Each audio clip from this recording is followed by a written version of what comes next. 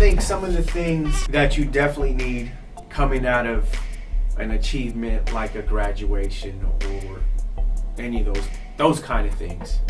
One to me that always stands out, and this is, I'm just gonna give it to you based off of how I get up and go about my day. You gotta have a drive. You gotta have a game plan. You gotta have direction. You gotta love it so much that even when nobody's paying you to do it, you still do it. And fifth, work ethic.